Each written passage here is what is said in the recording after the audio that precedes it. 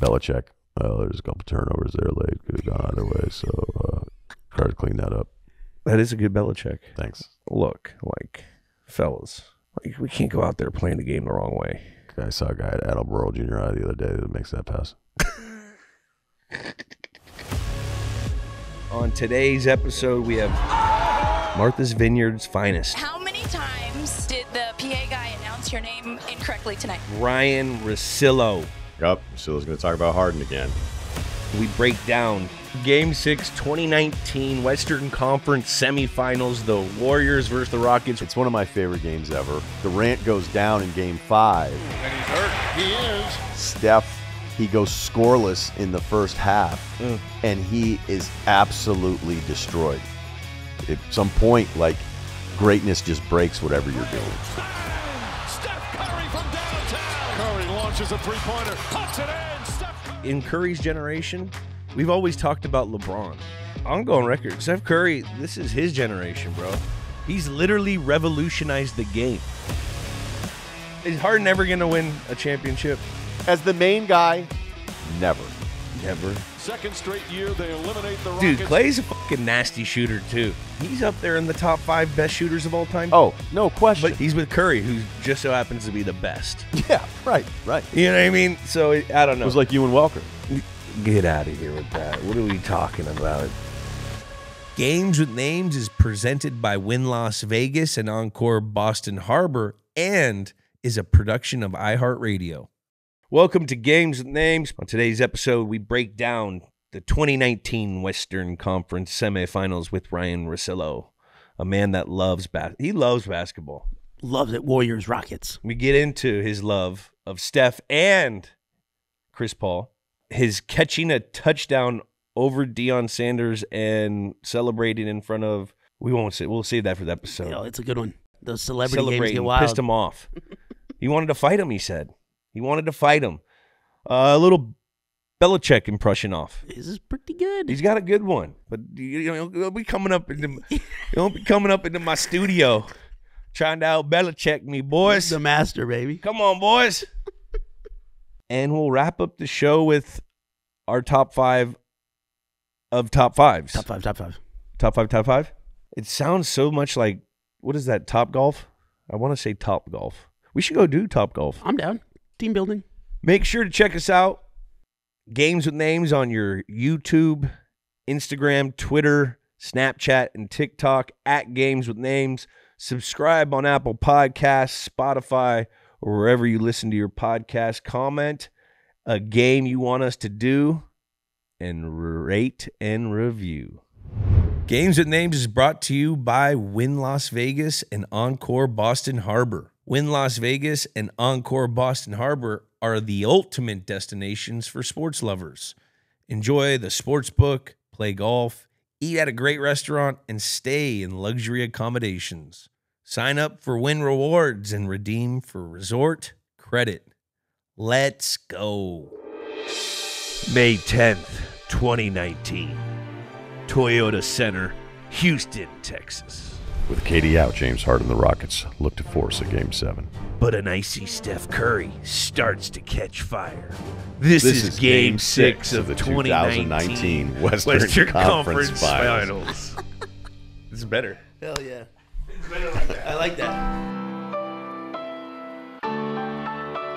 Welcome to Games with Names. Today we have a very, very, very special information, sport encyclopedia kind of guy on the show today. He's the pride of Martha's Vineyard. You don't really hear that. There's not a lot of, you don't know a lot of people from the Vineyard unless you're from the Vineyard. Yeah. From Stay the one Vineyard. thing. He's a big Boston sports guy. He loves, don't you love Chris Paul? You love Chris Paul. Hung out with him a couple months ago. Not a big deal. No big deal. Don't brag He about loves Chris Paul. And he's the host of the Ryan Russillo Show podcast. Ryan Russillo, thanks for joining us, man. What's up, Jules? Good to be here, man. Yeah, it's just a couple of guys that lived in Boston, now living in L.A., shooting the shit on a couch, talking about games with names. Yeah, it sounds like our timeline in Boston, we just missed each other, but I wasn't going to bring a lot to the table, so it's probably better for me and you that we missed each other. Nah, I think it would have been fun. Yeah, but I'm in because of association. Back then, you would have been like, "What? What do you do?" You'd be like, "Why is this guy?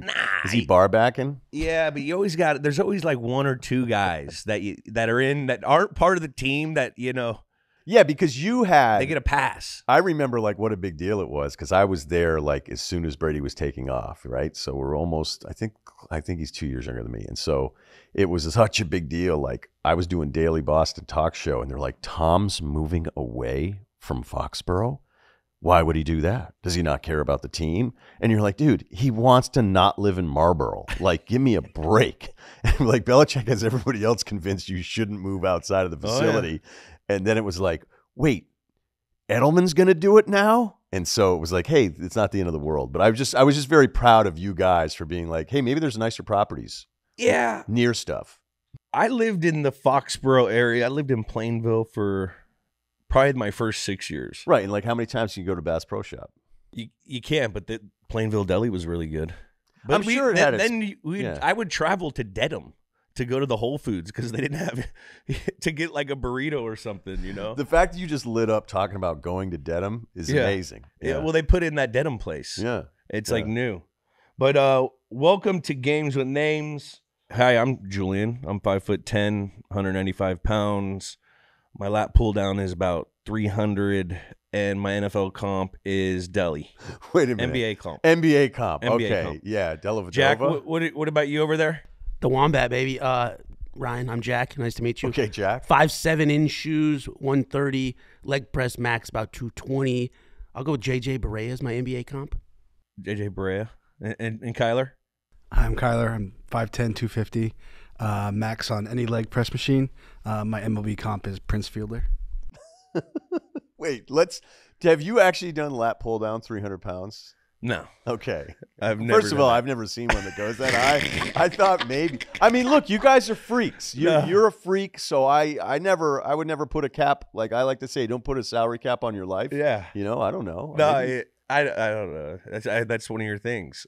Well, honestly, like when we do the life advice part, I feel a little like Dan Patrick's show. That was what they did. Yeah. People just went height and weight. They'd hit a bell and they'd get it moving when they called into his radio show. And I thought Dan's show is one of the best talk shows of all time. And look, I have massive admiration for the guy. So somehow, like I give him credit for it because guys now are doing it constantly. But now the NBA comp thing is hilarious because nobody ever says somebody that sucks, ever. I mean, I went with Deli. And that's just because of... Yeah, but that's max effort. That's people overlooking you. Yeah, but I'm more athletic than Deli.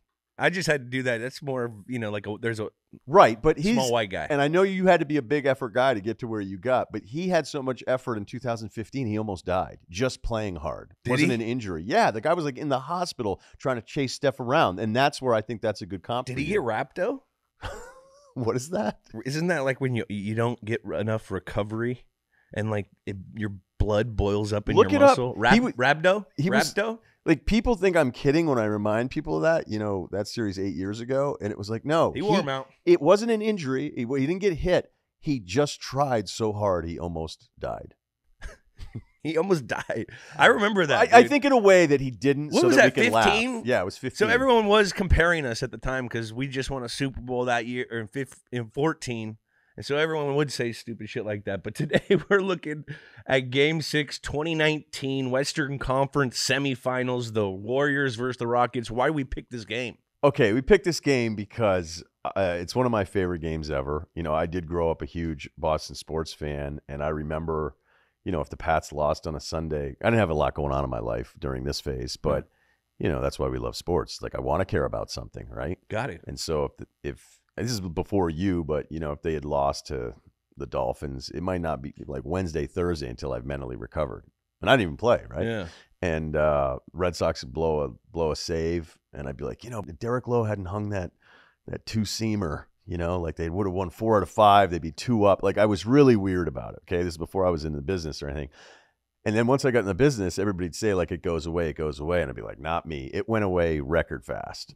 Like 2003, when Wakefield gave up the home run to Boone, I was already doing local radio in Boston at that point. I would have ended up in jail in my early 20s if that had happened. And at this point, I was like, whatever, that sucks, and got up and went to work the next day. Yeah. So there are very few moments now for me where I actually emotionally care about the outcome of something. And a lot of that is connected to like how much investment I have in a position. And my position on Steph was early. It was strong. And he had already won a title in 15 when a lot of the Cleveland Cavaliers had gotten hurt.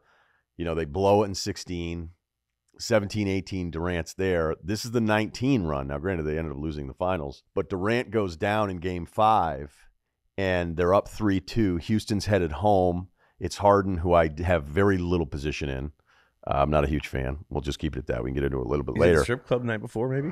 Well, if it was in Houston, there's definitely a chance. But this game in particular, I'm staying in New York City, and I'm anxious about it. I'm anxious about it because I just know if he has a bad game, and Harden, of all people, who I have no faith in big spots, ties up the series, like who knows? Does it mean the Rockets are going to go on? They can, you were going to face Portland on the other side in the Western Conference Finals. So he goes scoreless in the first half, and he is absolutely destroyed. Like, remember Steve Harvey announced the wrong winner of Miss Universe? Yeah. Like, it was that was what was going on social media for Steph the first hour and a half of the night. I couldn't even look at my phone. I had to leave my hotel room. I went and got a steak dinner at that spot on Grant Street that, like, makes you think you're in Panama for, like, 3 hours. And I was like, is there any way I can just get, like, just a small flat iron steak and sit here in the corner by myself where there's a full-blown fiesta going on behind me? And I was like, can you keep the TV up on this game? And they were like, no problem. He goes for 33. That's a great environment, though. That's a good sports. Well, people were like, what's – and this happens to me a lot. They're like, what's up with the fucking hitman over there by himself, like not interacting with this 300-person party going on behind him?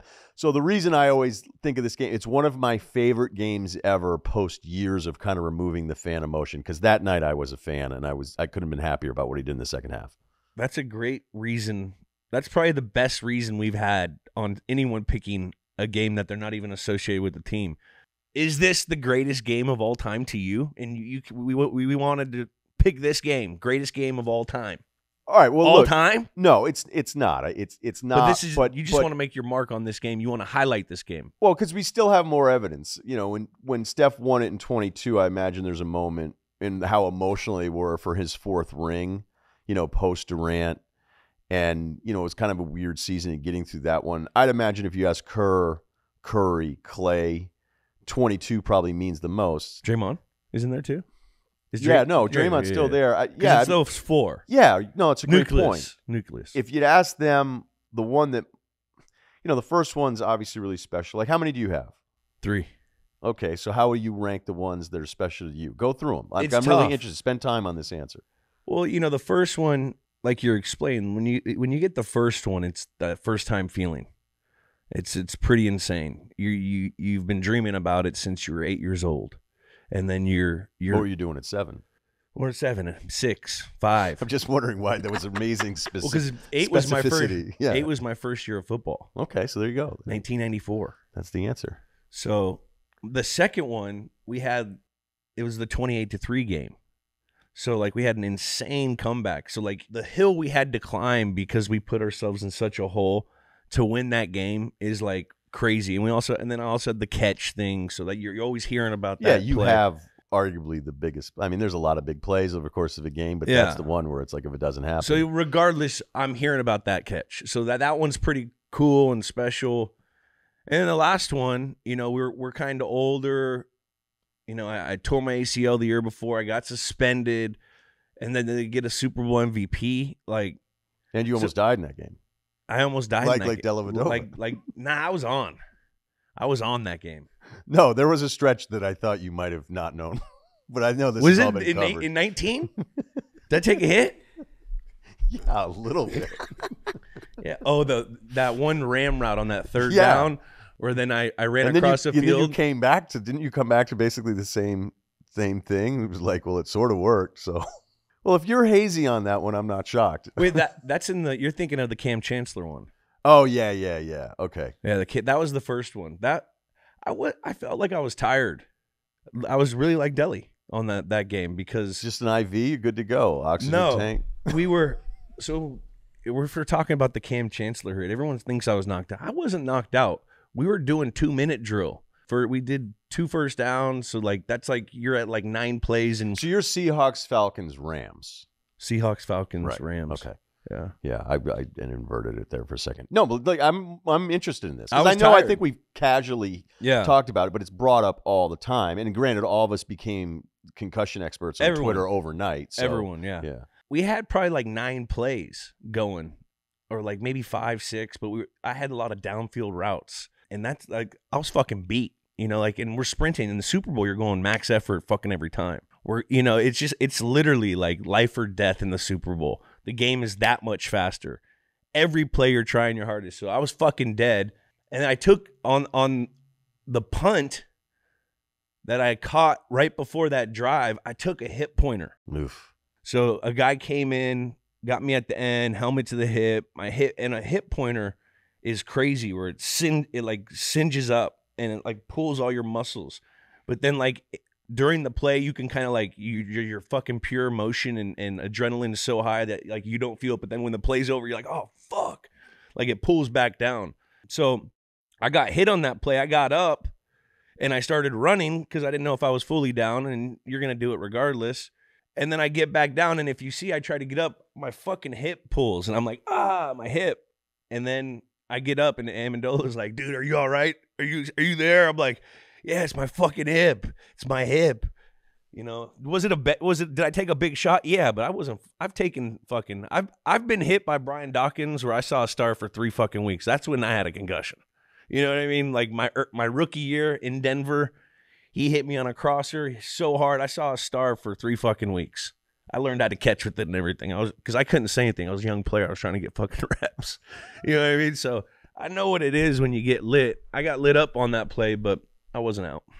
Yeah, that's one of those moments I just remember because, like, you guys, what I loved about that offense with you and what actually seemed like pretty simple, but it was either a Tom factor, it was either your route running, but just those little inside slot, like pivots, 5 yards, and it's just take it. I'm going to take it. And maybe other teams weren't patient enough for it, and obviously they kind of like reinvent it, but that's something. I think it worked very well because Gronk was hitting seams.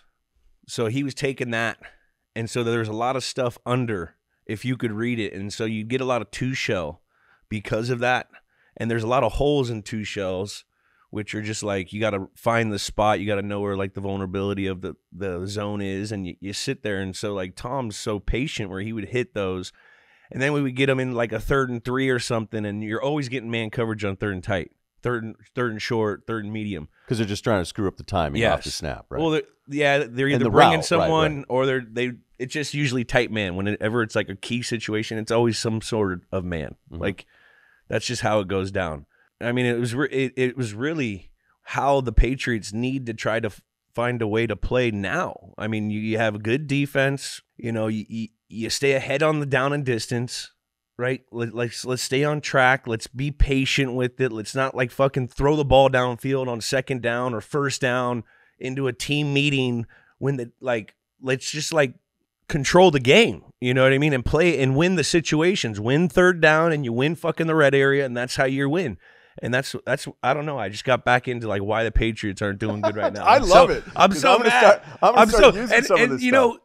No, but you brought up a really good point, and this actually, I'm not going to segue for you because you're the host, but there's something about what you said on the routes, right? And it's funny because, like, I'll have moments where I get so mad at wide receivers, right?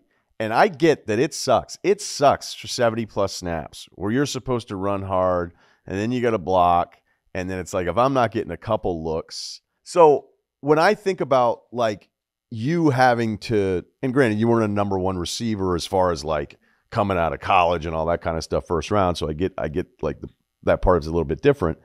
But what you just said about like Gronk, like you're clearing out or his gravity is pulling all these different guys around, right? Yeah. And it's like if all of those dudes aren't on the same page, and for Bill and with Tom, like you knew that was going to happen. Like you're not going to be out there running routes if you don't know what you're doing and you're taking plays off. It's just not going to happen. Yeah. We've seen some big name receivers come through being like, wait, what am I supposed to do? It's the exact same thing about Steph and the Warriors and everything that I've loved about this team is that they play every possession to the last second. When I watch them play a possession offensively, they run a screen, the defense jumps it, 14 seconds left on the shot clock. Most teams pull it back out, let's go one-on-one, or somebody will just take a 3. They'll just reset. run the same thing. Guys keep moving. They'll move off the ball until the last possible second. And that was part of their success and my admiration Team for basketball. them. Right. And I know it sounds like old school and it's your dad wondering why they're not bunting more, right? Yeah. But for what you're talking about with the gravity of running routes and all of that stuff, like none of that shit works unless you know all 4 or 5 guys that are going out are doing what they're supposed to be doing. And it's really easy, especially during the regular season, to not want to do it. The Warriors have been doing this now for 10 years, and that's what made me fall in love with them. Yeah, it's the Warriors. I'm from the Bay Area. So are you into this? Like, you know what? No, I wasn't. You were like, what did he pick? No. I'm into this game, but I thought you were talking about the Warriors in general. Like when I left, am I the first guest you've had on that's not played in the game? No. Oh, okay. We've had multiples. We had Rich Eisen. We've had Mark Cuban. We've had Did Cuban pick an intramural game? No, he picked the Dirk game. That makes a little more sense. This one's for he Dirk. Does own the team. I did catch the game-winning touchdown against Dion and Desmond Howard for a Celebrity Beach flag game. We could run the footage of that. We did something eerily similar to that, the stupidity level with Big Cat. He did. Just for the record, I've noticed very little interest as that description came out, so we can move on. Yeah, we'll move on to that one. Big Cat did the Barstool TBT championship at the first one at BU, way back before TBT was even on ESPN. I've seen the footage. I like their jerseys. Yeah, the starfish. It was fun. They showed up, just giving off a professional vibe. You know, we always want to see what the guests want to do. You know, no, this one's a bit. I mean, look, it was the game-winning catch. I had to talk Joe Montana into letting me get out there run routes because he had me playing corner the first half. And my big thing was like, hey, to whatever thing I'd play. Montana threw you the ball. No, Jesse Palmer was a quarterback, and which helped because we had a decent relationship. So I was like, I felt like if I get out there, I get a couple targets. And I went up to Joe Montana. And anyone that's listened to me has heard this story before. I just wanted to tell you because it's one of my favorite things ever. I love Joe. We're at halftime, and I fucking love Joe Montana. I love Joe Montana. My dog's names were Dwight and Montana as a kid. After Dwight Howard? Dwight. Tim Dwight. No, that's cool. No, you're living in L.A. now. I get it. So my kid's out here, okay? My kid is out here. I'm out here because of my kid and my podcast. That, too, is also a good reason. But, I didn't play offense the whole first half. And Jesse's like, hey, he's like, you going to play any offense? I'm like, I don't know. So I fuck it. I go to Joe Montana, and I'm like, hey, is there any way I could just get a couple routes? And he's like, well, Ryan, you get a couple fucking Hall of Famers, LaDainian Thomas and Tony Gonzalez playing offense right now. But sorry, we can't get you a couple Joe targets. Montana said that? Yeah, it was unbelievable because it was like I had done 2 events with him, so it wasn't like cold, who was this guy, least famous guy at a celebrity thing, because that's kind of like the funny thing is like Markle and I were like 2 of the least famous people, so I thought we really hit it off. We did not. So I just go, I'm like, can I just get it? And Jesse's like, let him get a couple. And I went max effort, like just throwing guys down off of the line, just the whole thing. And then we came back after a touchdown. And Joe's like, all right. He's like, I think I got something here. And then, I ran a route and Dion's like, whatever to this guy. And then I celebrated in Desmond Howard's face. And honestly, he hasn't spoken to me since then. Not that we hang out a ton, but I went so overboard of like just stare down, put the ball on the ground and like didn't break character. And he was like, oh, really? And I was like, for a day. And I, honestly, if I'm Desmond Howard, I would hate my guts too, because you'd be like, "What a loser! You took this way too seriously." Nah, I would have had to go after you. I wouldn't have. I would have gone after you. Oh, I think this is the route right here. Let's see it. You may see me just circling, hand up. That's Dez. Dion just passes me off, and then I put it down. I look at Dez. Dez at this point is like, "That's on Dion." What year is this? You got hair. I think it's 10 years ago now. It looks like 2014. Yeah. DirecTV Celebrity Beach Bowl. I was deathly hungover too. Dion could run. Still. Dion, you can he see didn't have the Dion. toe. Dion's pushing. He's saying it's Dez's guy, but when I spiked the ball down, he passed you off. Desmond looked at me like he was like, "I may kill you." And yeah, I didn't break character. There's a model. I think it's Hannah Davis goes to high five me, and I'm like, no, I don't. That's not what this is about right now. Regardless of if it's a charity game or not, these dudes charity. What is it? Charity? Just celebrity, baby. Me. Oh, celebrity. Regardless, listen, I didn't have something wrong with me. They were like, we need some athletes. It's one of those. Yeah, no, I get it. Thanks. You get an athlete in there, dude. You get an athlete in there. The mentality of an athlete. Yeah, I mean, he's a pro. It doesn't matter. Oh, I thought you were talking about me. No, Thanks. I'm saying you're stepping on a gridiron. He's right. He shouldn't like me. Just look how I acted. Yeah, you got to act like you've been there. Well, Russillo. it was a game winner. I mean, it is a celebrity thing too. You gotta show some swagger. A couple guys said, "Don't ever put your hand up like you're Randy Moss for the entire route." That's a no-no. You got to be Randy Moss. You got to. Yeah. I remember. Did you ever put your hand up? Always. And I would be. Yeah, but you were pretty good. So it would be more of like But I remember I did it once, and Tom. I used to do it early in my career, and Tom came up to me and goes, "Julian, I fucking see you. Don't put your hand up." Like he yelled at me when I was like a young player about it. And so I didn't do it until I got older and I started catching like 100 balls. And I would be doing it again. And I would only do it in like the red area when like you get a little scramble and they would pee us. You know, if they pee drop, they're only rushing 3. And Brady, he'd have time. So I'd always put my hand up because he'd see that red glove. That's a touchdown. I want a touchdown. Red gloves. What's the maddest he ever got at you? He never really like. I was fishing for a story. Yeah, I don't got anything. You got along that well. That's a great credit to your friendship. I remember my first day though with them, or my first spring practice with the team. They put in 4 wide, and you go into rookie camps and you're with rookies, you know, and then the Bucks get there, and you know, then the top dogs get there, and like your reps go down and stuff, and like you sit and you're watching fucking Tom Brady execute at a high level, throwing fucking beautiful balls to Randy Moss, and you know, like that was crazy. But the first day I go in, they put in a 4 wide package, and I was the Y, and I ran this hook route, and Tom threw it to me, and I dropped it. And, like, he just goes, "Jules, catch the fucking ball." And I was, like, tailing between my legs. Thought I was getting cut. Like, that's the one time. Like, it was just nuts. That's the only time I remember him. Well, because it still had to be surreal. It was still very surreal. I mean, like, yeah, I was watching him. How could it not be? I was watching him win Super Bowls in 8th grade. I know. God. On the asphalt saying, like, "Hey, I'm Tom on the fucking," you know, because he was a Bay Area guy, and I never liked Indy. Because I got the tail end of that whole thing, the Indy Pats. Sure. But I never liked, Peyton Manning. He was always the guy. He was the best guy in college. He was the best guy in high school. His dad was a pro. You know what I mean? He was just always, he was the guy, and he was a fucking stud. Yeah. I like Tom because everyone always, at that point, early in the Super Bowls, people were still saying Peyton was the best quarterback. Remember? Yeah, look, I had a phase even as somebody who loved Tom because I just was like, I loved it. The same reasons you brought it up, too. Just an underdog. And like, he was fucking hungry. Honestly, like, and he won games. Towards the end, I started like rooting for guys I knew or guys that, you know, would come through and work with us in the offseason or something. It became more personal.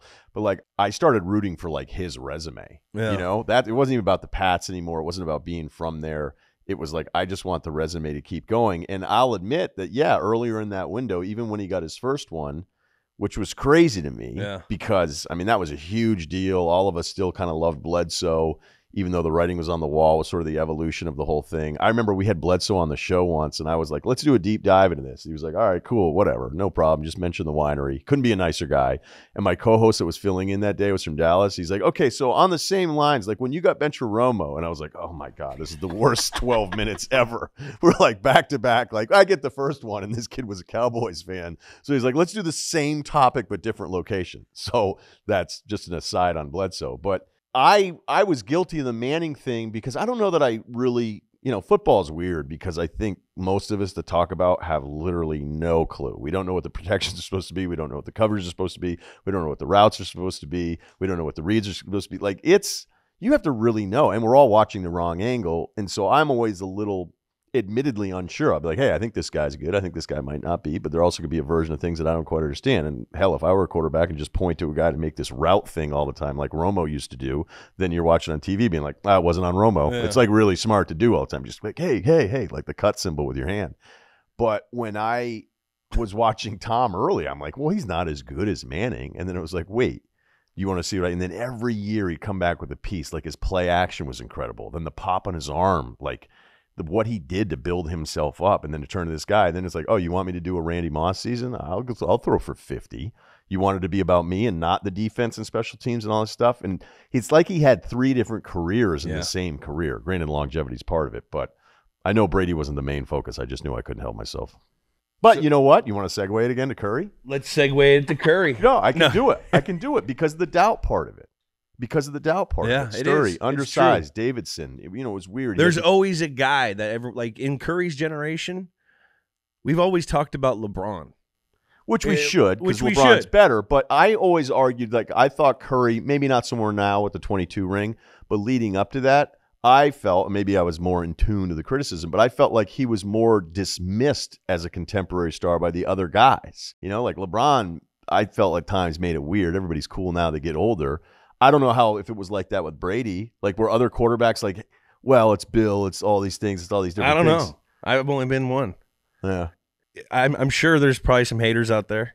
Look, we can find, and that's another lesson. Like, if you want to find criticism of your favorite guy, you just need a phone in 2 minutes. Like, you're going to find it. Especially nowadays. I think there are some similarities, and even your thing. Like, I just loved that because it wasn't supposed to happen with Curry, it wasn't supposed to be this. Each time he did it, the second maybe like even in this series in 19, he didn't shoot it great in game 3. Game 5, he closed really strong. The final numbers weren't that great, but going into that game 6, it was like, oh, well, everybody was hurt in Cleveland in 15. They blow the lead in 16. Durant shows up 17, 18. Can he do this? Can he get through this? And look, again, they got to the finals, but that's what that game meant to me because he was still, I felt at that time in 19, not now, he was the most disrespected star. And I don't mean just like really good player. This is somebody who's back-to-back MVPs and people were kind of pissed about it. I'm going record. Steph Curry, this is his generation, bro. He's literally revolutionized the game. He is literally like the game. There's no more Shaqs. Like, and even if there's a guy that's like Shaq, they're only getting 2 points. These guys are lighting up fucking threes. And it's crazy. I don't know basketball, Ryan. No, yeah, I played AAU, bro. When I was like 12, and then after that, I never really, like. Did you only play football from 12 years old? No, I played football, baseball, and basketball. But but basketball wasn't my natural sport. I was just always rad athletic, and I could get to the hoop. I didn't have the vision. I didn't know the etiquettes and like the little nuances of when to cut. Naturally, I knew if I had a coach, and I was really good at obviously good at defense. Guys had to try it, but like I could get to the hoop. I didn't see things the way I saw it on a football field. Could you shoot? I had to practice. I was a practice guy. Like, I can't go shoot right now naturally. Right. But if I were to have to play, right, I was a gym rat. So then I would be shooting. Yeah, I'm sure you're probably pretty good, and you're comparing it to your other accolades. But I would agree that.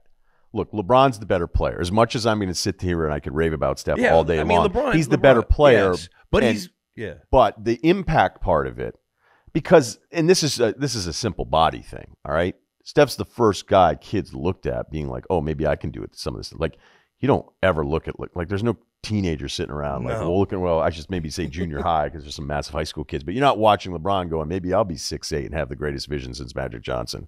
It's not obtainable. Where Steph was the first guy in what, I remember a GM 20 years ago. It's one of my favorite quotes. I used to go to all the draft stuff. I still do go to the combine and everything for the NBA. And he was like, Ryan, we're in a height business. We are in a height business. And there are the exceptions, and we can talk about all the guys. But like Steph was the first guy that physically felt obtainable as a star. There's just like that sport's not supposed to let this happen. Yeah. So I would agree with you on the impact part of it, because as soon as he started coming around, and I still like to play pickup, whatever, you could tell, I'm like, what the hell is going on here? Like, guys are just pulling up from all over everywhere. The place. And I'm like, pickup basketball. That's what I mean. Everywhere. Right? Yeah, it wasn't about trying to do like any cool layup or like try to emulate some Jordan thing up until the no dunking part, but like guys would be cradling layups and all this kind of stuff. And then all of a sudden you're playing pickup going, wait, so dudes are just pulling up from like a couple feet behind the NBA line? And that's just what happened. I mean, men and boys. It kind of sucks. There's also like if you watch basketball now, like I watch basketball right now, and I watch teams just shoot threes back and forth. They don't even, and like when they're not making them, it looks bad. I would agree with you. You know, as much as I love it, it doesn't mean I can't be open to like legit criticisms. And, you know, I love League Pass. It's part of the job. You know, it's not a bad life watching basketball all the time. But there's certain nights where I'll go, this is just who's going to make more threes. It's not about, you know, the reason I love college football so much is I feel like I can throw on a game and know which conference is playing. Like, granted, I'm going to know who the teams are. But if you just, you know, made the uniforms blank, I could probably go like, oh, this feels like a Pac-12 game. This is a Big 12. This is an SEC game. Yeah. And basketball growing up, you know, depending on what your roster was, what your strengths, weaknesses were, you would try to play around that. And basically, basketball's been solved. And, you know, for years when some of these, like Rick Pitino in the 90s in Kentucky was like, take more threes, take more threes, take more threes. A lot of people are like, what is this? You know, Barkley during the beginning of this Warriors run, I love the guy. He picked every single team they went up against because his NBA, this isn't supposed to happen. This isn't supposed to be successful. It's about post play. It's about the big guys and all that stuff. And then we realized it actually isn't. And you just have to outperform the other team with threes. So Steph was part of that. The analytics was part of it. It's pretty too. And look, no one's ever done it better. And Steph's the best shooter ever, and he's part of the best shooting backcourt that we've ever seen. Clay too, because Clay does it. Dude, Clay's a fucking nasty shooter too. Well, of course he is, but dude, Clay can shoot. I think Clay is one of the rarely like wired NBA guys. It's like I'd rather just be with this and dominate and not be the headliner.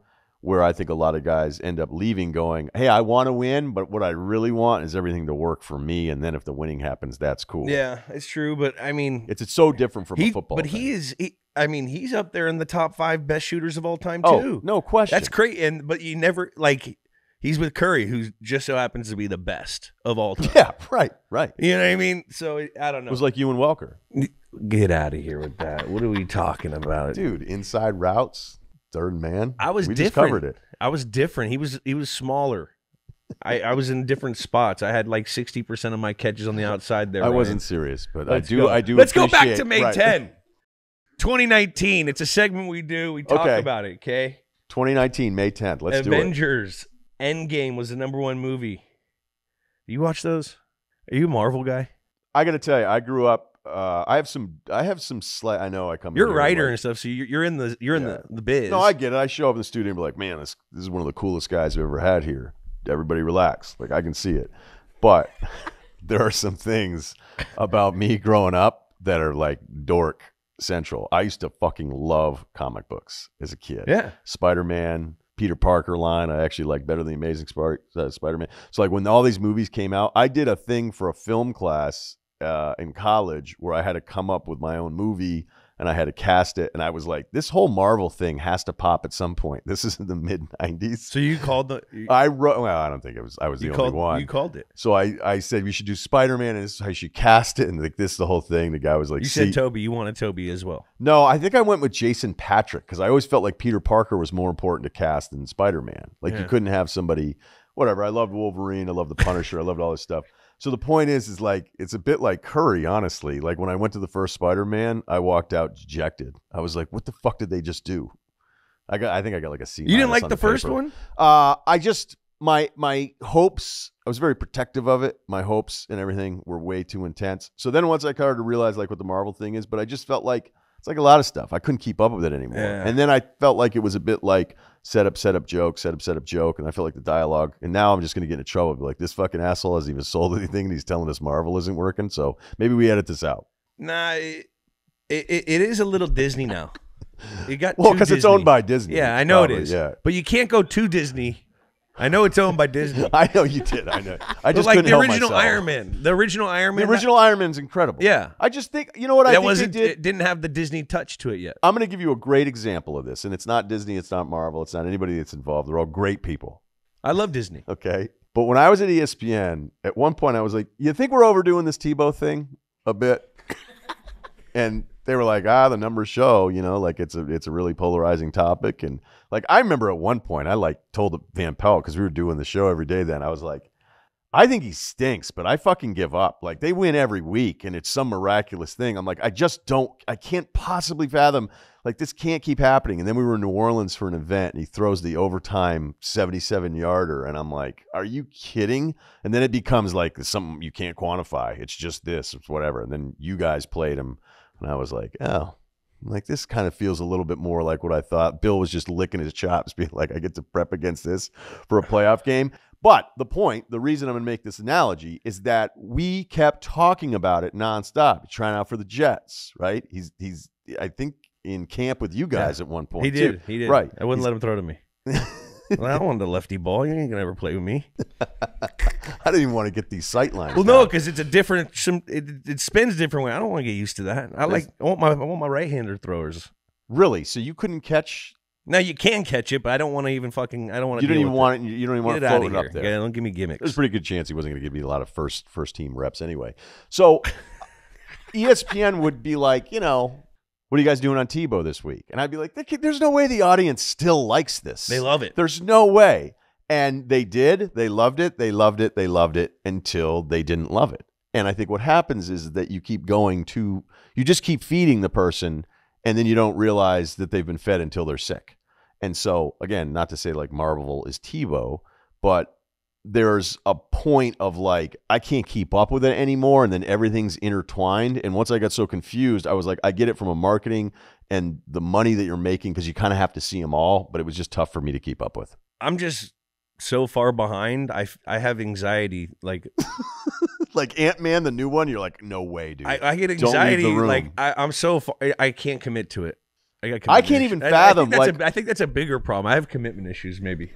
I'll tell you, that seems solvable, though, of all the issues anyone can have. You do have a good life segment you talk right. about. Yeah, I think of having any problem, like, you just have to get them, like, in order. Like, okay, 18, this one came out. You can just bang that out in a bad week. Yeah. Like, what'd you do? I watched 20 Marvel movies. Like, is Jules okay? Yeah, that's a lot of time, though. Like, I feel... if you could do that, I'd be more worried, actually. Dude, you got to be committed. Right. So what else happened in 2019? In 2019, what happened in the sports world? We beat the Rams. That was cool. Giannis got the MVP. I was with your boy C. Long in Atlanta for that Super Bowl. Were you? Yeah, we made it to this dive bar. What was Long saying? Oh, they don't have fun there. They don't have fun. Oh, these guys don't ever have fun. You know what's fucking fun, Chris? Winning Super Bowls. I, for the record, did not say that, Chris. After he left in 17, and they went out there, and I love Chris. What, they won a Super Bowl with Philly? Yeah. They won a Super Bowl with Philly. I don't think he had a bad time. No, but they had the headlines, Lane Kennett, or it was Lane Johnson. Johnson said, like, oh, we have fun or something. And so then around our facility, when you lose a Super Bowl going into the next year, you're like, oh, you're starting to hear it's not fun. People are starting to talk. I went on the chalkboard. There's a chalkboard right when you walk in the building. I was like, what the fuck is everyone talking about? I just put winning is fun on the first day. We left there and won a fucking Super Bowl. We all had fun. Like, it's ridiculous. That sounds like a T-shirt.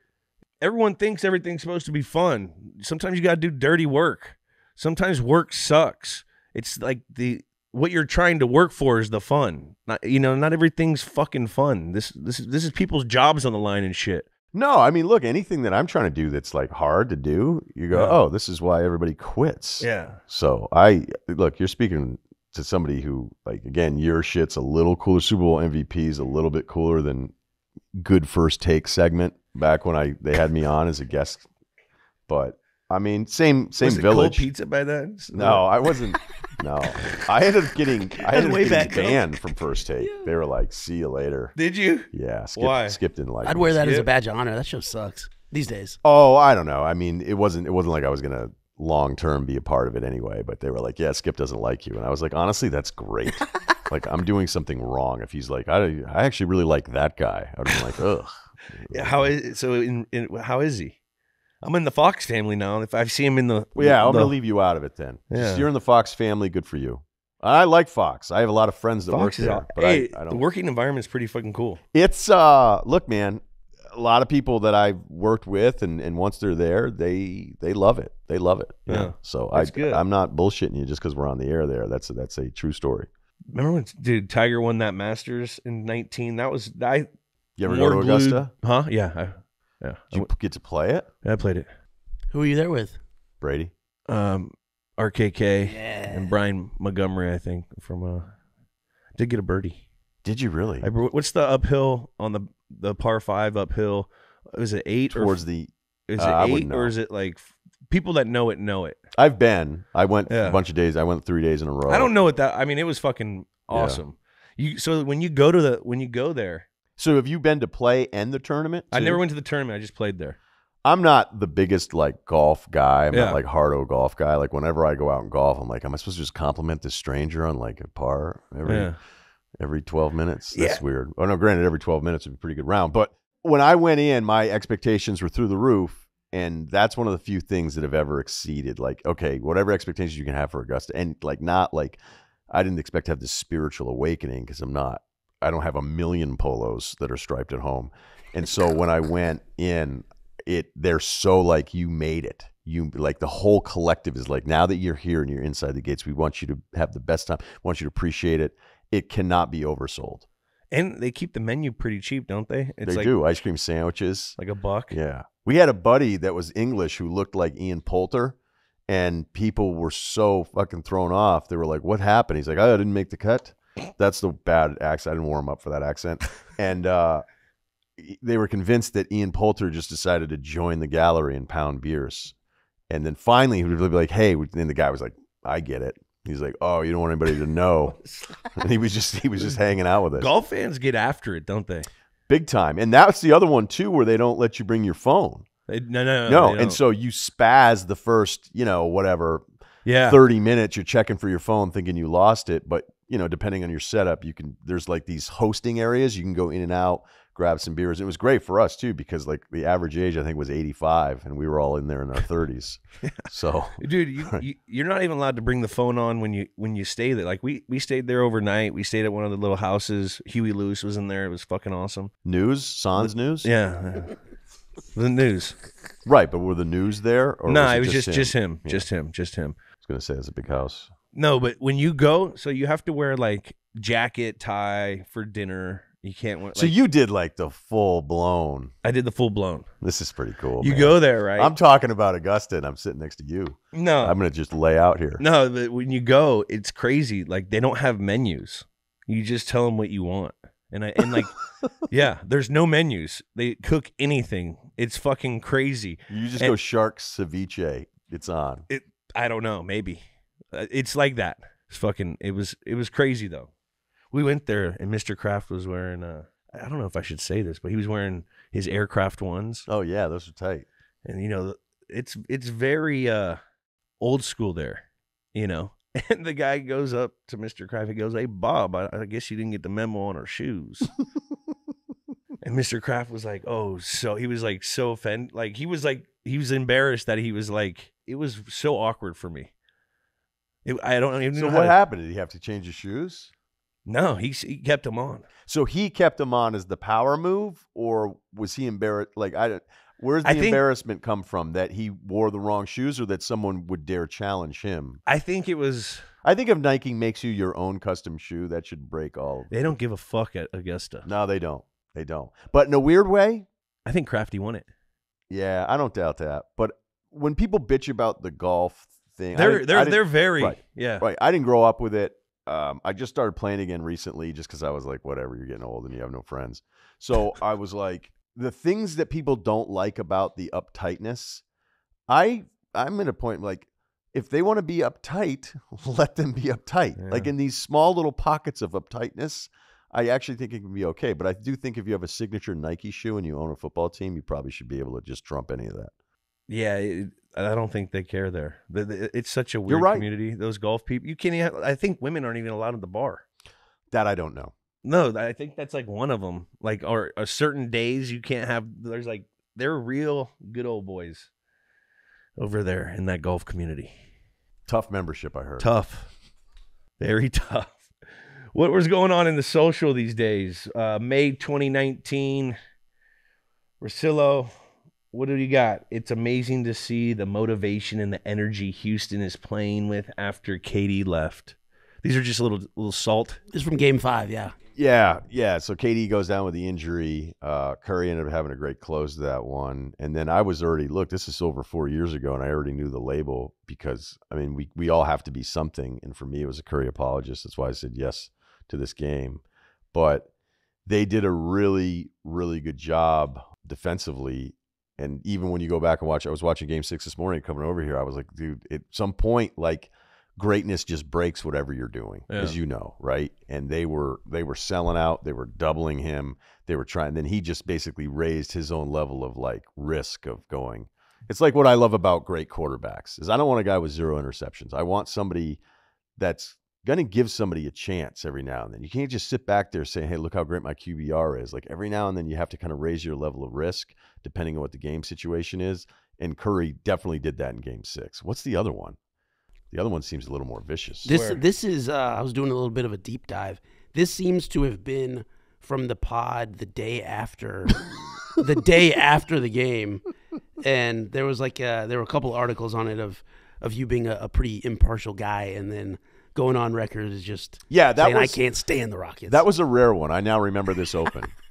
Now a couple things had happened. My Harden stuff is well documented, and I feel good about that position. If anybody watched the Celtics series, I know he hit 2 game winners.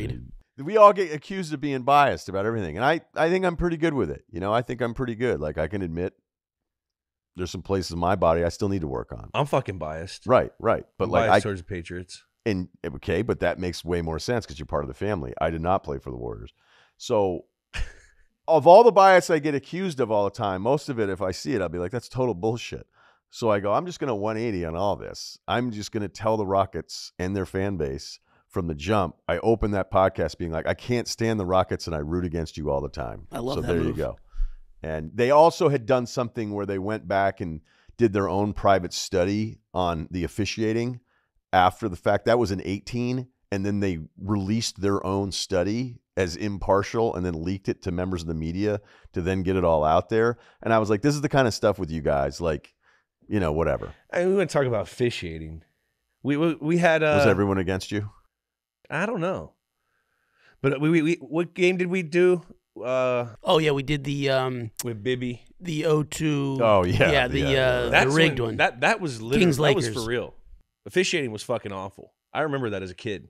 I remember watching that game, and that was because my big thing with like all the conspiracies is like, okay, then what do you think would happen in sports if there weren't all these pre-planned things? Like, what would the outcomes be? Like, what would happen? I think that's why people fall in love with it. It's because it's not scripted. That's my point. I agree with you, and that's why I just don't buy into any of this. Is it scripted? And by the way, it's such a thing now. Everyone talks about it. Because it isn't. First of all, let's just start Can't there. be scripted. Okay? Eventually, someone would crack and talk to 60 Minutes. It's too good. It's too good. There's too many moving pieces that go around. And by the way, when I watch like a lot of these, no offense to younger kids on Instagram, you have this account and it's like awesome. You have internet at your house, but you sit there and you throw out these videos and then you edit it and narrate it in a way where it's like everyone wants to believe everything's like way more fucked than it is. And sometimes I feel naive or I'm not asking enough questions. But when it comes to sports, I'm going to put all the other stuff because I don't know. I don't know enough about the other stuff. I believe in people. But in sports, it's coping, man. It's a coping mechanism. Yeah.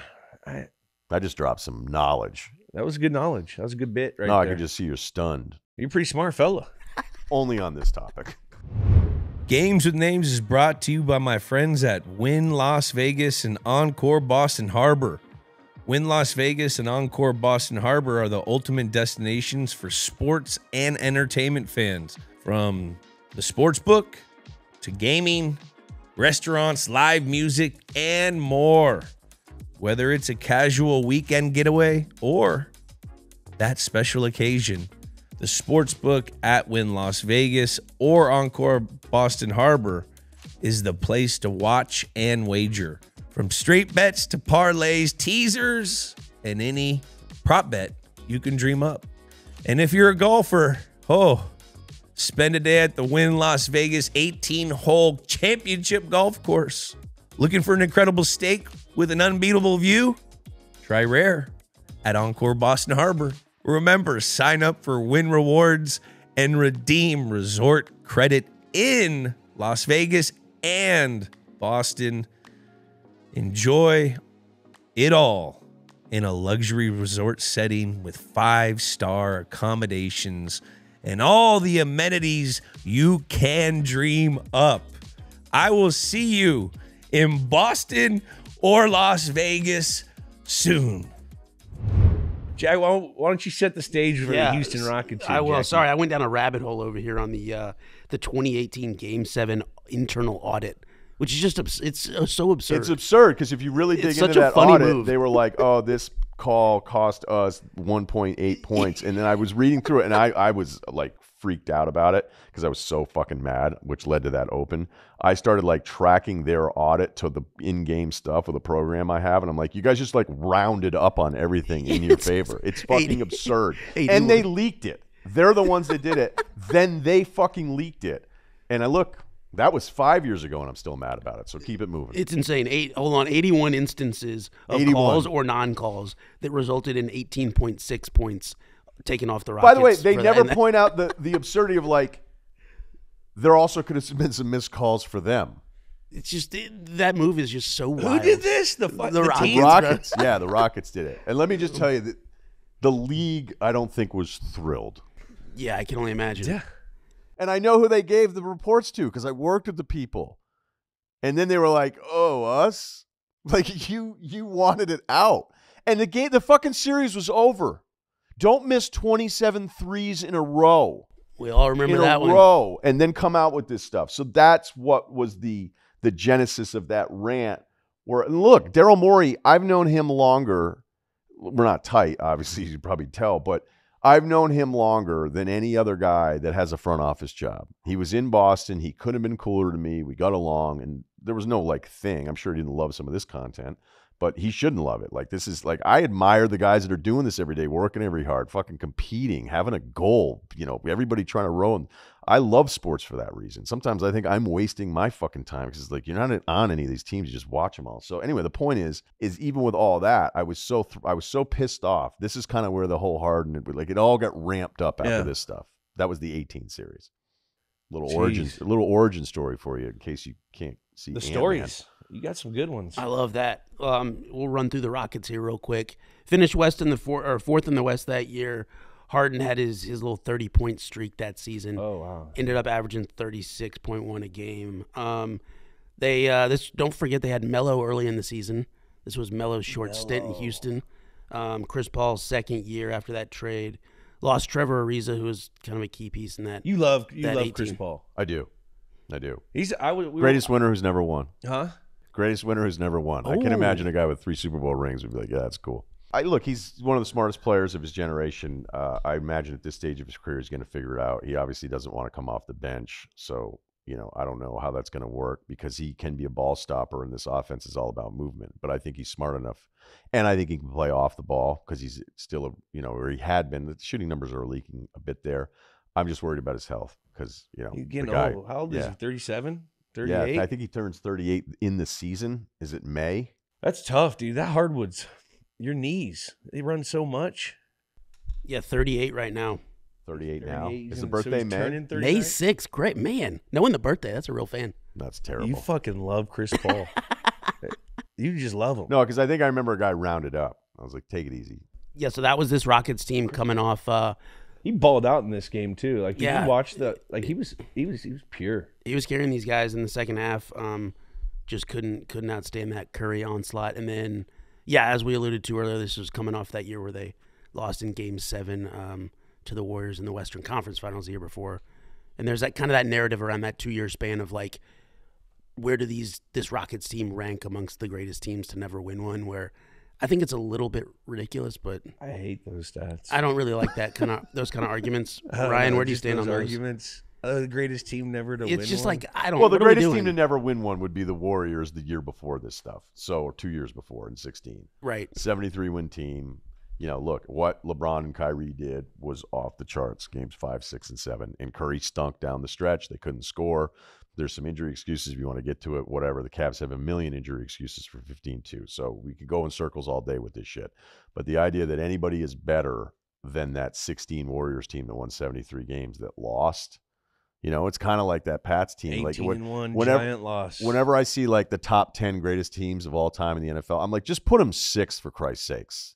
You know, but you're just you're not allowed to. But that team, the weird thing about that team is like, I felt like offensively the first half of the season, it was just horrifying how good it was.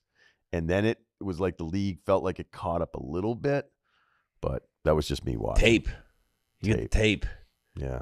The first 4 weeks are always see what wrinkles they implicated in the offseason, what their emphasis is. Right, because if you had played the Giants like... They were shitty at the beginning of that year. Those Giants teams were always... Like, it was a Coughlin team. So those teams are like, we're not trying to be our best right now. You know, that whole Parcells thing, we're trying to play our best football at the end of the season. And those... I mean, I lost to them in 11. They lost in 07 that year. But, like... They were never the hot team. Like, I think Coughlin was on the seat both of those years. Both of those years, those teams were pretty average. I mean, especially the 08 one. The D-lines, though, were always they built their teams. You know, I always hear with the NFL, it's like, hey, there's like 3 seasons in the season. There was a stretch during this Warriors season where if they had played in the finals, like say, you know, this is stupid, but in December, like they would have won the NBA Finals in 3 games. They wouldn't even have played Game 4 against anybody. But it's just and look, even the way that final series started in 16 against Cleveland, I was like, this thing's a wrap. And, you know, you could get to the Draymond part of it and everything. But, yes, you shouldn't be arguing, no, we were the best team that lost. Because eventually I would just be like, hey, dude, cool, you win. You win that one. I've never been to the Oracle Arena, and I'm from there. This was the last year of the Oracle. Yeah, you want to hear a stat? I've been to 3 Warriors playoff games, and they're 0-3 during this stretch. You're Drake. That's hard to do. You're the Warriors Drake. You got to go when they play the Celtics in the finals, man. That would. I did go. I went to Game 3, and the Warriors lost, and I was there with a buddy of mine, and then I had Game 4 tickets, and I felt like I got to do this for my dad. You know, he's the guy that got me into all this stuff. And then my brother's like, well, I'd like to go. And I was like, fuck. So I was like, you guys can have my tickets. And I flew back to L.A. and then Steph went for like absurd. What a mensch. Yeah, but family first, dude. That's good. Oh, a mensch is like you're a stand-up guy. The way you said it, the tone of it, made it sound like. Oh yeah, he's a mensch. Okay, yeah. Now see, I'm kind of mad about that. Is that kind of one of those like aloha words though, where it can mean? No. Mensch is always solid, salt of the earth. Always. What a mensch. I should know that by now. What a mensch. All right. Thanks, man. Gives up his seats. I regret it. I do. I'm mad at you for doing that. I'd rather I hadn't. It's already done, though. It's done. It's part of history. They get to see it. See, Ryan, that leads me to another point of like my conflicted relationship with Steph. Like, I'm a Davidson guy. I know Steph a little bit, love him. Oh, wow. But so what? Wait a minute. What's your NBA fan base? Celtics. That's what I'm getting to. Okay. I'm pissed. Like, I can't root for him anymore after the fucking series. And 22? I can't. I mean, it's like it's. Are you one of those Celtics fans who thinks the better team lost that series? Yes, 100%. You and Grant Williams? Yep. I'm pissed he's gone. I'm pissed he and Marcus Smart I just thought their offense stunk, and they were down the stretch. Yeah, I will agree. Yeah, but I just had to throw that in there. I can't. Hey, I get it. We all have our passions. It's a weird confliction. I don't understand. So like, it just seems when the key situation ever came out with those Celtics teams, like they just never performed at the end when they needed a bucket. But they kind of did, though, all right? Because I think what happens is we just keep, as you get on. Tatum got hurt. Right, but like as you advance in rounds, it's just like I have this idea of quarterbacks, right? There's the 5 to 7 guys. Like I have one tier for Mahomes where if I were doing my quarterback tiers, it would be like, I don't want to hear about any fucking interceptions. That would be the first tier, and Mahomes is the only one in it, and he gets to be there. Like, I don't want to hear about it if he has a bad Monday night game of like, do we need to recalibrate this, right? So I think there's maybe the list is 5. You know, Josh Allen, it feels a little turnover-y, but you're including the first 2 years where I wasn't even sure he's going to be a long-term starter. But there's that group of like 5 to 7 that I don't want to hear about. I want to update this stuff every single week. And then there's like 10 that stink. And then there's that middle pack where you're going to be right. If you think a guy's great or you think he's awful, you're going to be right in one of the weeks. You come in Monday, you go on the shows, you'd be like, I told you my guy was the, and be like, yeah, okay, but in week 4, he's going to be bad, and then I'm going to feel like I'm right. In the NBA, we do it with the stars. We don't have that like penthouse level of stars. Well, like Tatum goes crazy against the Sixers. He breaks Steph's Game 7 scoring record from a week before that he had at Sacramento. And then it's like, wait, the Celtics get to the NBA Finals and lose to. I still think it was a better Warriors team. We'll just disagree, Jack. That's cool. No, I mean, I don't think it's like an unreasonable one. We just disagree. And full disclosure, I'm a full Homer Homer guy. I think that Heat series is a joke because that was look. The Heat could have had a parade, and I was going to joke about I still don't see it, because I just couldn't believe that they were doing something that's not done, but. If they were here's the point. If they were a mess, how are they even getting this far? They're not a mess. Okay, but how you're saying right when it gets to that point? No, you're ignoring the other awesome parts. Yeah, but that got them to there in the first place. Yeah, but in Boston, this championship or disappointment, and it's the fact you got Steph and Clay guys who've done it before. That's just how it is. And you're right, and that's a great standard. Right.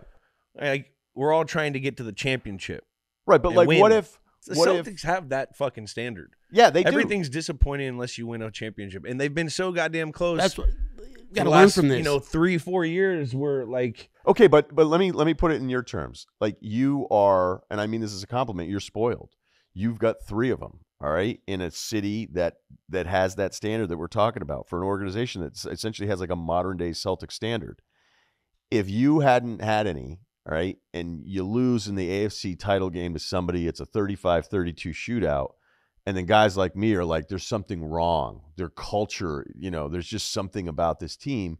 Maybe, but you also could be in the locker room being we had a late turnover, man, a fumble that went the wrong way, and they recovered it. So sometimes there are these massive statements attached to the psyche of these teams, and maybe you're right about the Celtics or what. Maybe it is true sometimes.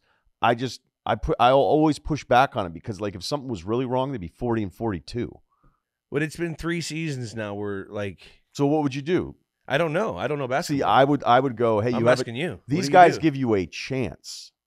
Yeah, they give you a chance. So if you think you're going to improve on the chance, go ahead. But more often than not, you're not going to improve your chance. They should have been in the finals last year. I think Denver would have beat them though. God, I still can't believe the Miami's did. Freaking Max Strus beat what? Game 7 in Boston? Can we move? Dude, Gabe Vincent turned into Clay. It's fucking annoying. There were some crazy Miami numbers where it was no team's ever done this. They did it game 1. No team's ever done this. I remember they did it in game 2. The Heat won. Martin, the only game they won in the Denver series, their fourth quarter was the single most efficient offensive fourth quarter of any game, regular or postseason, of the entire year. Yeah, they got to be standing on their heads to have and any but chance. The thing they is, kept doing it. They did it. Look, and Spo's great, and there is an edge there. The culture thing, I totally buy in with them. I give them a lot of credit because in basketball, you don't win an NBA title. They seem tough. They are, but inferior talent. I think football, the Celtics need a little of that toughness. Yeah, I would agree with that. Agreed. You know what I mean? Yeah. When I'm just saying, when the team needed something, they got some really good ball players. Someone's got to step up and make a play. Players win you games, coaches lose you the game. However, that's what we used to hear in New England. Bill used to say that all the time. Players win the games, coaches will lose you games. And it means the player needs to go out, and if the coach isn't doing the right thing, putting them in the situation to win. And it's different in football. Coaching is way more important to your thing than basketball. Yeah. I'm not a big blame the coach guy. I just think it's stupid. I think it's easy. Yeah, Same way fans will blame can refs, because it's identifiable. One of the things I always bring up that's funny is most of us don't really know what the fuck's going on, but if somebody doesn't call it, right, but if somebody doesn't call a timeout and it looks like it was a bad call to not call a timeout, then all of us are timeout experts. Well, should have called the timeout, knew it. Instead of no, we should have played man on that, or this dude shouldn't be over here. No, situational football. I'm out there to get people. I will call them out. Oh, you are. All right. Get back to the game. Oh, man. All right, we'll run through the Warriors here real quick. This year, they were going for the three-peat to contextualize this game. This was, as we alluded to earlier, final season at Oracle before they do like all teams and leave Oakland in the dust. They went to the Western Conference Finals for the 5th straight season. Or no, they won the Western Conference Finals, excuse me. Steph was balling. It was KD's last year there. You've been to that you've been to the new one? No, I didn't go to I went to Boston for the finals. But I'm just saying I'm 0-3 for Warriors playoff games through the entire Curry stretch, which is it's an impossible stat. Yeah, I thought you were at the one in San Fran. I went to Oracle, and then I went to Boston. I have not been to the new one. Okay. I haven't been. That's supposed to be pretty cool. Klay Thompson, he takes his boat to work. Loves the ocean. He lives in Tiburon. I'm a boater. What a life. You got a boat here? Yeah, I don't take it to the crypto.com place to suit up, but how cool would that be? Like, as just I feel like you're dismissing my boat ownership, but yeah, that would be. Yeah, cool. I want to hear more about yours. What kind of boat you got? 46-foot Prestige twin Volvo Pentas. Where do you drive in the marina or out in the ocean? You take us out right out there. You don't really hear of boating a lot in LA. You know, yeah, because you gotta, like, people told me, they're like, you know, you have it and you just sort of go out, and it's like, all right, well, are you going to Catalina? Are you going down to Newport? But I don't know, man. I go up around Malibu, cruise around. I love it. Do you know the waters and stuff? Here, it's actually not as, you know, I mean, I'm trying to jinx myself, but just stay away from the coast is a good rule. Yeah. And then go around it. I think I have a hyperb on there. I've got the whole deal, man. Joystick. You know what the hyperb is? I thought I did. It's like the signal. If you get lost at sea, it shoots yeah. I've got one of those. So I ordered that. First week, this guy was on Amazon ordering every safety device going. Dude, you want to know I know about hyperb? Because remember when those football guys died on the fucking boat in the Gulf? Yeah. Bill gave us a 45-minute lecture on hyperbs, and if we're gonna go boating, you should have a hyperb. Bill's a noted boater. Every detail with that guy. Every detail. Yeah. Like it was fucking. So every time I talk to a boater, you got a hyperb. I do have one. You know I do have one. Yeah, because in the beginning I was like, ooh, how many accessories can I get on this thing? It's terrible that those guys did that. No, that sucks. But yeah, this was also a postseason marred by injury with the Warriors this year. DeMarcus Cousins going down, KD injured, Steph banged up with the finger, Clay gets hurt in the finals. I was at that one. Clay blew out his ACL. I was there for that. They took the free throws. And that was also brutal. The same series when Durant went down. The Toronto Raptors fans, who are fucking terrible, cheered for Durant's injury. And It's funny too, because the Raptors fans would be like, you know, you go back and look at it, it's not that bad. You go back and look at it, it's even worse to remember. Yeah, because they get sort of like the rap, they're just passionate, but I can't put that together though. Like, Canadians are nice people. Not all of them. Scumbag. Like when Toronto you go fans. I went to Toronto. I've been to Canada like twice, and like everyone's pretty fucking nice. Yes. Like awkwardly nice. Like, Yeah. sorry. Hey, sorry. No, I would agree for the most part, but And then this game itself was a tale of two halves. Curry scoreless, held in check in the first. They were blanketing him all over. his first Went bucket off. was 9:49, and then his second It's one insane. was 5 minutes to go in the second. Didn't quarter. miss a shot in the paint in the second half. Oof. The Harden inbounds is The another part Harden of mine. inbounds is legendary. Of just like it kind of encapsulates how I think of Can we James play Harden. it? Play it. Yeah, this is late in the game when they're down 5, but still kind of alive. So is it 107, 102, or what's? Oh yeah, he just hit a 3. So this is Watch this inbounds. And then Harden goes to blame him. Oh. If you're the Rockets, you don't want to foul. That was honestly that's everything. In a nutshell. Yeah. First half, you think it was going to 7? Yeah, well, look, it was still a tight game. I think it was 57-54 at the half, was it? 57-57. So it was 57 at the half. It was tied. But it seemed like Houston had control, didn't it? It felt like Houston has to win that game. Yeah. Durant's gone out. No KD. They got the windows kind of open. They're like thinking, okay, last year we missed all these threes, so they have to figure in a weird way. I don't know if they were going to beat LeBron, but look, man, that game was like Harden has to come through. He has to, and he got off to an incredible start. So give him that. Like it was a little different from when, like the first layup against Boston this year, his first drive on the right side, I just immediately I could see. I went, nope, he's not up for this right now, and he didn't even take the layup. I think he passed out of it. This one, he was way more active in the beginning, but that inbound thing at the end, like I just don't know what it is. Like, have you ever played with guys where you just felt like it's one thing to not produce, but you felt like they were just whatever their wiring is that makes them special, that in that spot there's just something that was a little. They just weren't super comfortable. I don't know, man. I don't know if it's as visual as basketball. You can see it. Football, it's kind of hard for us.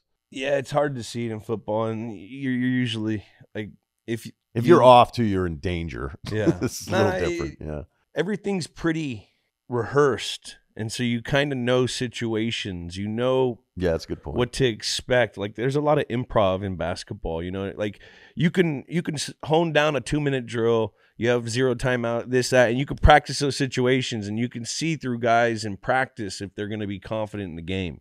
Yeah, that's different. It's different in football, and in the times that we didn't have it, we lost.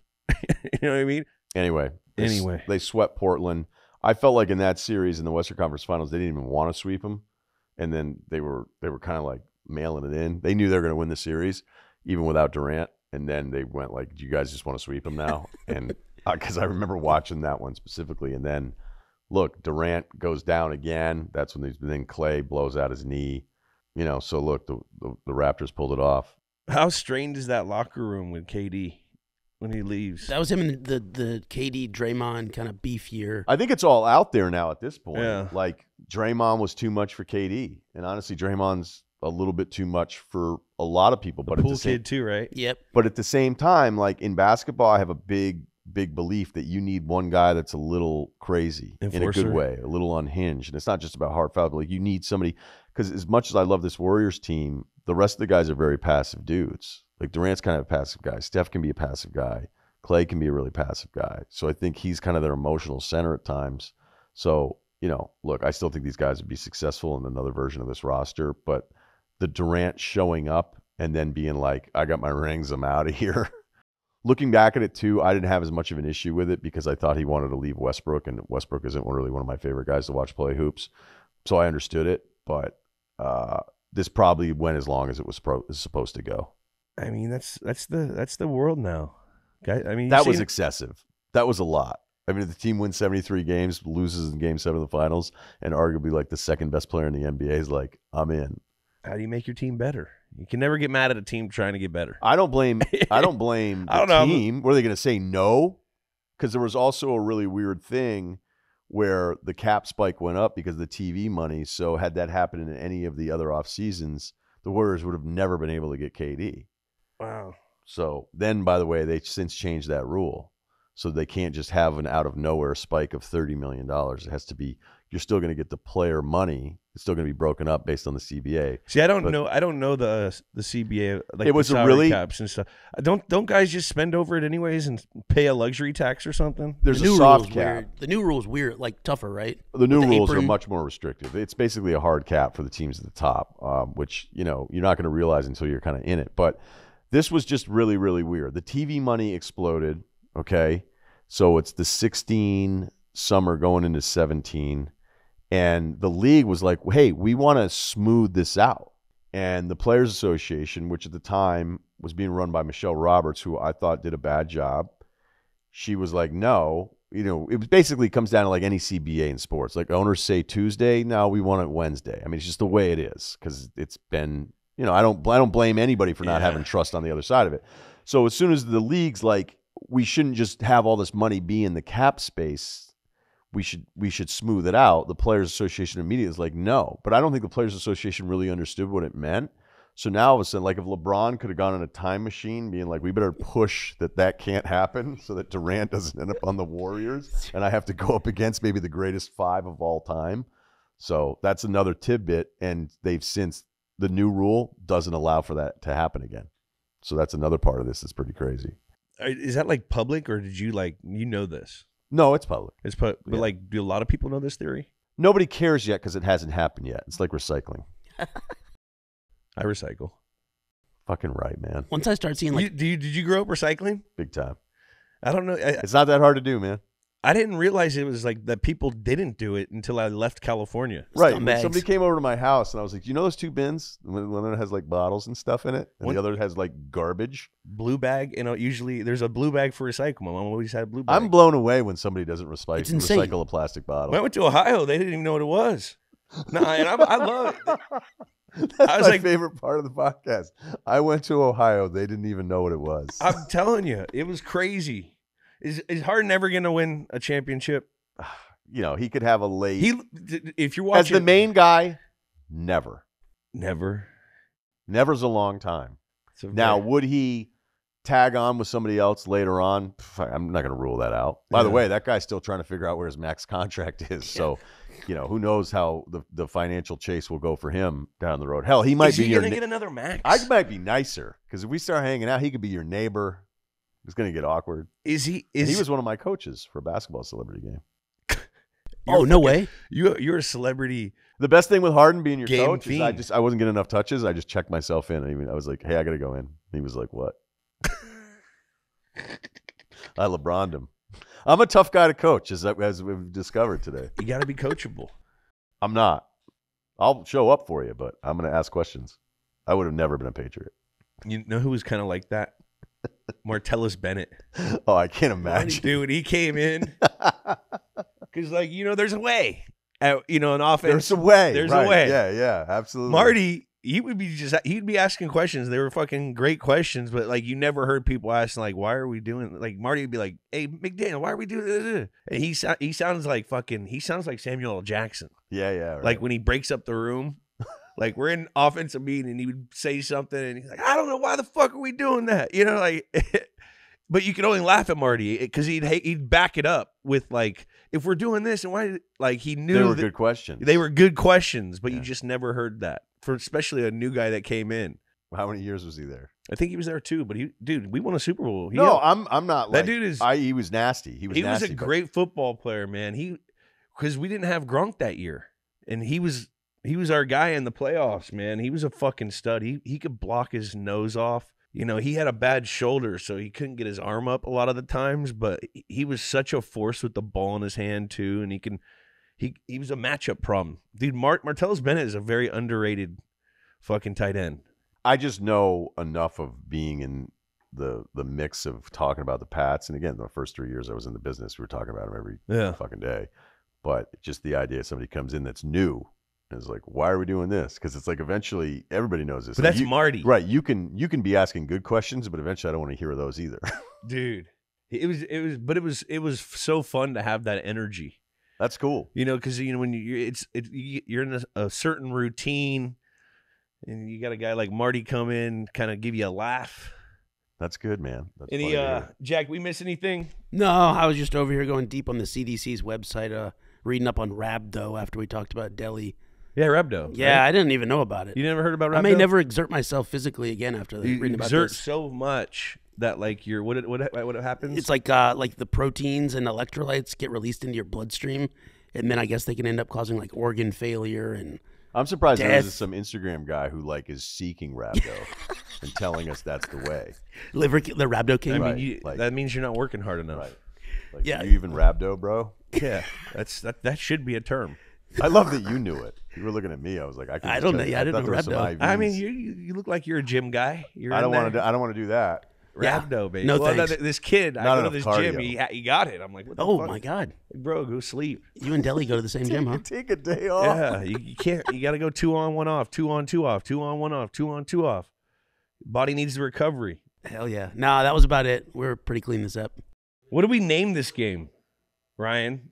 What is the name of this game? Second half Steph? Oh, Steph's game. Okay, yeah. I thought we were talking about the celebrity football game again. So let's see here.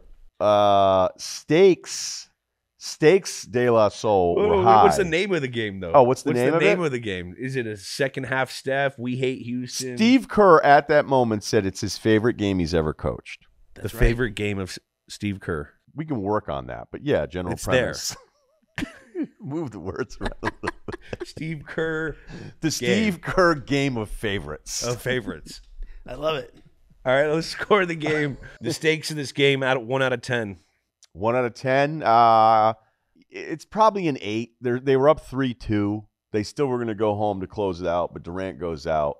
The stakes, though, individually for Steph's rep for a night at halftime when he had 0 points in this game, they were a lot higher. But you can't put a 9 or 10 on this, right? Because they still had a game in their back pocket to go home. So 7? I go 7. Star power. There's a lot of stars here. We had Beyonce and Jay-Z at the fucking game. Khaleesi was there sitting courtside. Who? Khaleesi. Khaleesi? She was. I don't know why she was in Houston. James Goldstein was there. He's always there. Players. What do you think on star power there, Ryan? James Goldstein. He'd be at a Maine Red Claws game. Dude just loves hoops. He loves. I would hoops. love he's like a white whale of guests I want on this podcast. I think he'd probably do it. He's cool enough. Hell His yeah. big thing is no access badge. He just walks, and it's like he's kind of waiting for somebody to fuck up. That's fucking sick. He doesn't have an access badge? I've never seen him with one on. And like he goes back when I would have media passes for stuff. Like I never had to do it, so I'm lucky. He's just that known? Yeah. So like you go in the back and watch like the post game presser like set up in some fake tent like Dunkin' Donuts, whole deal. Main Red Claws game. WB Mason, you know what I'm talking about. Yeah. And then he would just be in the back, like hands tucked into the front pockets of the jeans, just checking out the post game. So that's his thing. He's really into it, man. So good for him. I was at a late night party. I was like, how'd you make your scratch there? He was like, well, people know me from architecture. I was like, what? I was like, I think he was kind of like, you can fuck off, dude. He's a real mysterious kind of cat with like, that. you got pleated Banana Republic khakis on. Get away from me. So that's all I could afford at the time. Star power 9. 9. 8? We'll go 9. Well, Durant's hurt, so he's not playing in it. So yeah, it could have been a 10, but gameplay. It was a really good game. This was actually like it went back and forth. I mean, but then they came back at the end too, where you're like they were trying to make those threes. They hit a Houston, couple, yeah. They hit like 3 in a row. Because you kept thinking like eventually that's also where Steph ends up with a ton of points is on the free throws because they'd hit a shot and then have to foul again. Yeah. So if they had missed like 3 possessions prior, maybe Steph ends up like in the mid-20s. But he started racking up the points with the free throws because they kept letting him get it on the inbound too. 8. And he would like push back. This is your system. No, this is yours. This is you. This is we want our guests' scores. Belichick. Well, there's a couple turnovers there late. Could have gone either way. So we should like try to clean that up. That is a good Belichick. Thanks. Look, like fellas, like we can't go out there playing the game the wrong way. Like what the fuck, Jules? There's I saw a guy at Attleboro Junior High the other day that makes that pass. I love how when he goes and he fluffs the that was my favorite. The he doesn't do it, quarterback. He doesn't do it as much. He used to just like. I remember one time you guys were playing. I don't even know if you're on the team then. Like the other team sucked. He's like, well, their pump protections the last couple of years. They didn't know what he does better than those guys. Dude. And you were like, you have to be dying laughing when you go back to the hallway and being like, I fed them that I love their punt protection. Because I always thought there was like a little glimmer of like a rat. And then I've said that to some people and be like, nope, you wouldn't like them. Like, wouldn't. Nah. And then there is none of that. And I go, I don't know that I believe it. I think there's got to be a few people out in the world that have connected with him where they get kind of something out of him. But maybe I'm wrong. I don't know. A guy can dream.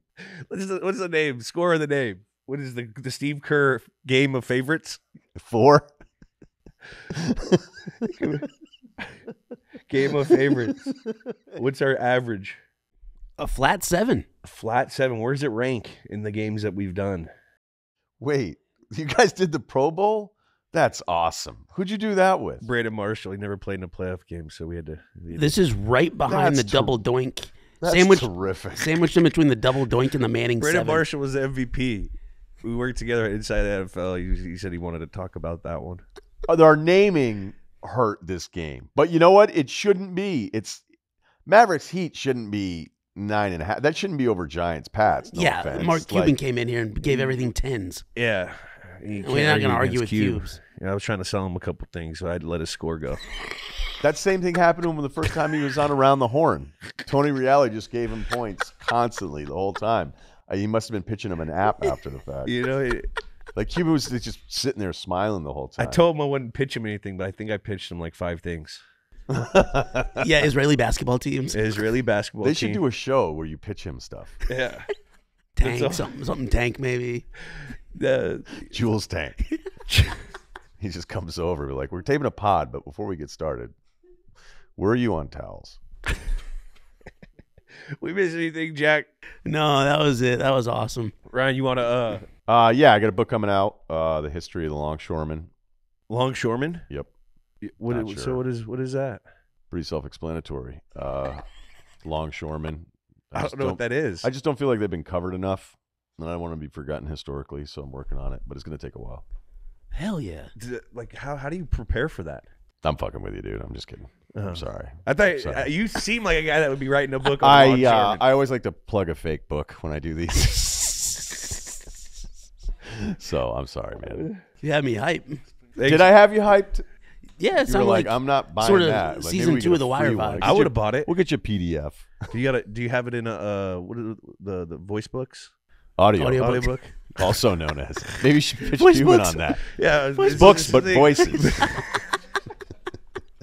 Thanks for coming on, bro. Hey, you're the best, Jules. Thanks for coming man. on. This We is gotta do awesome. it more. Yeah, let's leg. Well, that was a great show. He knows a lot. Love Ryan. TV, podcast people, they know how to store information. I don't know if I'll ever get to that. Yeah, I mean, it's insane. The stuff I got to Google, he just right off the dome. He's a fan. He's a beast. Like that Boston fandom, but like you could just tell he's a fanatic. He knows the games. He knows, he's talking situational basketball, situational football.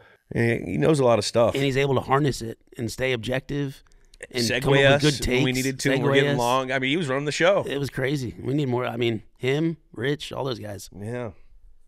That was Should fun. we get into a little bit of a new post-show segment here? What's this post-show segment, Jackie? We're doing a little bit of a top five, which is our top fives. Everyone's ranking everything these days. It's top 5 this, top 5 that, and the TikTok algo loves it. Everyone loves it. So maybe we come up with our top 5 things to list, and then we'll end up doing those top 5s at some point down the line. So you got to stick around. So we have to do a top 5 of the top 5 list. So like an example would be top 5 burgers. I mean, I mean, I'm the burger. Yeah, burger, yeah. I'm And then burger at guy. some point we actually run through that list. So right now we're just trying to find our 5. Yeah, lists that we wanna that's do. on a top 5, but I don't know where. But that's definitely on there. That's got to be in the hopper, right? That's in the hopper. All right, so we got one down. I like food top 5s. I like food top 5s the I don't best. know why. I just go top 5 of foods. Seriously, mine. I was talking in the kitchen with Kyler. Top 5 gummies. I'm a gummy guy. You know I'm a love gummy guy. gummies. Love my gummies. We got to do a top 5 gummy. Top 5 gummies. We're Top 5 We're burgers. talking regular gummies here. Oh yeah. We're talking regular. Are we talking reg? Oh, a little wink action for the listeners. No, we're talking Haribo, baby. Top 5 Sandler movies. I like Sandler movies in there. There's so many to choose from. So many. We can rate all those things off the dome. Waterboy. Waterboy, Mr. Deeds, Big Daddy, Wedding Singer. Happy. I loved Gilmore. Big Daddy. Everyone used to call me Frankenstein because of the kid's name was Julian, and he wanted to name Be himself called- Frankenstein. Dude, how did I never put 2 and 2 together? That rocks. Yeah. And remember, he could spit and it would touch the ground. He Yeah. could suck it back up. Yeah. He like The stick. eating ketchup packets. The stick with the rollerbladers. Yeah, I always bro. look for that area in Central I've Park. never seen it. I've never seen it. Ever. It's a very. I didn't know Central Park had like big steep points like that. Me either. Damn you, Scuba Steve. Scuba Steve. Fuck yeah! All right, so I we use got, that every once in a while too. He's got to. With Anytime my you daughter, step on she anything. just looks at me like, "What the fuck are you talking about?" She doesn't say that, but I could see it with her eyes. We got top 5 directors. If we're staying in the movie category, we got top 5. We're talking dynasties of all time. That's tough. That'd be tough because then you got to like do some You got like in the researches. eras and it's too much. I'm with you. And you don't want to do a top 5 of what you're number 1 on. You're part of a number 1. No, that's who wants that? I like back to our food angle. I love a good top 5 fast food spots. Fast food. I know we don't need a ton of fast food, but I still like ranking. I love fast food, I do too. but it's gotten shitty. I know especially in a city. City fast food is always worse than suburb fast food, in my opinion. Like a city. Depends on the suburbs. Well, yeah, but like a New York, like a big city, like Burger King, like with no drive-through, like it's I get always gonna that. suck. Not that I'm a BK guy, really. I low key like BK. I mean, I used to love their barbecue sauce and their nuggets and their old school fries, and the chicken was good. But I like their rectangle chicken sandwich. I don't know why it was a rectangle. I don't know, but it would look cool on that Yeah. submarine type roll. I loved the Whopper. Oh, I loved the Whopper as a kid, and I liked their fries, and they're not McDonald's fries, but they were different from They had McDonald's a fries. little They were a bit little of that, crispier. like crispier and like almost like a. I don't want to say like a sheen, but it was almost like a coating. Yeah, They did a little something extra for you. yeah. We got to do the BK fast underrated. food spots. Fast food. We got one more. What are we thinking? Food wise, Tacos. I like tacos. We are here in LA. We got to do that. We gotta go do some. We gotta go check them out. I'm down. Stands everywhere. Hit little trucks. I hate this little stand right here in Brentwood off. What is it? Bundy in Santa Oh, on Monica. the main kind of They drag be there, cooking right on the side. where they be lining up. I love a mean, lean, Carne asada burrito. Yeah, now we're talking. Hell Thing yes. is, they don't have crema, and I love crema in my burritos. Yeah, you're a crema guy. Their rice is very good. Their frijoles, their beans are very good, and they have a good salsas and stuff. I wonder would they be offended if I brought crema and put it on my burrito? I don't think so. A little crema. Have you done that? Kyler does it. You do it? Absolutely. Yeah, because they don't do sour cream here. You got to do it. I like the sour cream. Yeah, you need the cream. But you got to get the crema cream. What's that? The table cream. Table cream. Yeah. It's a little watery. I like that. Oh, I think that makes the burrito. Here's my top 5 list, just to put lists out there. I like top 5 directors, top 5 pizza places, top 5 burgers in LA. In LA. Top 5 we can't family do pizza. members. Everyone does pizza. All right, we'll do these top 5s coming up. We'll do them coming up. We'll do them coming up. Definitely. Get ready. We got to do our research and development on these. Yeah. What an episode. Thanks again to Ryan. That was fun. I like guests that I learn from. Me too. We're lifelong learners. Try to learn something new every day. What did old Frank used to say? When you're green, you grow. When you're ripe, you're rot. That's what old Pop said. That's been another episode of Games with Names presented by Wynn. Remember to follow us on YouTube, Instagram, X, TikTok, Twitter, and Snapchat. Still don't know if the X and...